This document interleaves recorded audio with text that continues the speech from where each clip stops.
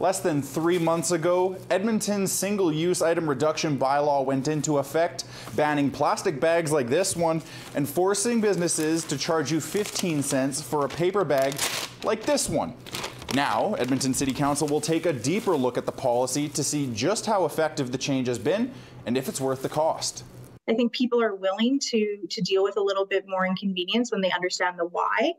And I don't think that why has been properly addressed in any of the information that's come forward. A motion put forward by Councillor Aaron Rutherford to review the immediate impact of the bylaw passed with an 8-4 vote Wednesday. Now, administration will focus on evaluating the paper and reusable shopping bag fees, which are set to increase in July, which is why Rutherford says it's important to have discussions on the topic sooner rather than later. If we decide, you know what, it's June 2024 and we don't want to change the fee increase on July 1st, it's going to be too late for council to make that decision.